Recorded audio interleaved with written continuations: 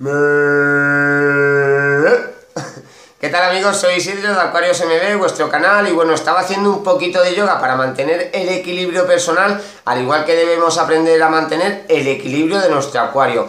¿Cómo debemos mantener el equilibrio? Teniendo en cuenta los parámetros del agua, de los cuales vamos a hablar ahora, y los parámetros, por llamarlos de alguna manera, de los nutrientes inorgánicos, que son los que nos van a afectar a la hora de tener enfermedades o los que nos van a afectar a la hora de tener el problema de las algas.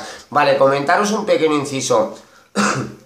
Aquí ya no valen tonterías. Aquí tenemos que tener en cuenta que vamos a llamar a cada cosa por su nombre, vamos a dar un salto cualitativo a la hora de aprender un poquito más y no le vamos a echar las culpas a nadie cuando se nos enferme un pez o cuando tengamos un problema de algas, porque va a ser siempre culpa nuestra por no haber tenido en cuenta los parámetros del agua, por no haber tenido en cuenta la salubridad del agua o el filtro y por no haber tenido en cuenta los nutrientes inorgánicos. Por tanto, para conocerlos y tener este vídeo de base y de referencia, vamos a hablar de ellos.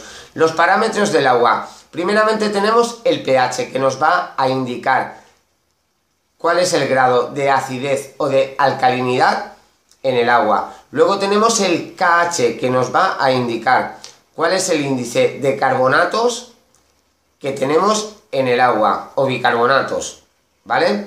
Esa se llama dureza temporal. Y luego tenemos la dureza total, que es el GH, que nos va a decir qué carga de calcio o magnesio tenemos en nuestro acuario. Eso por la parte de los parámetros del agua, que los vamos a tener siempre en cuenta porque afectan tanto a enfermedades como a problemas con algas. Y bueno, a fertilización para con las plantas, pero ese tema no lo vamos a tocar todavía.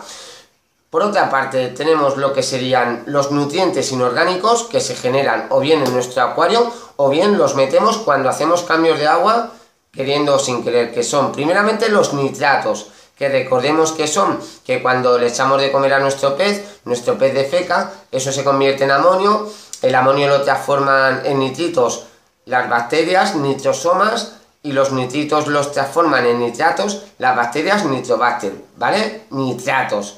Luego tenemos el fosfato, que aparte de meter alguna cantidad de ellos por el agua de red cuando cambiamos el agua, también se generan por el excremento y la putrefacción en el acuario. Y por último, los silicatos, que esos también los introducimos en el agua de red. Puede que estéis pensando que todo esto es un poquito rollo, madre mía, pero que me está contando Isidro esta tarde, que estaba yo tan tranquilo viendo la tele y me viene con un vídeo de pH, KH, TDI, HDI, JK, LM, PK. Vale, todo esto lo tenemos que entender, porque cuando vayamos a hablar del tema de las enfermedades o de las algas o de lo que sería fertilización para las plantas, todo esto lo tenemos que tener claro.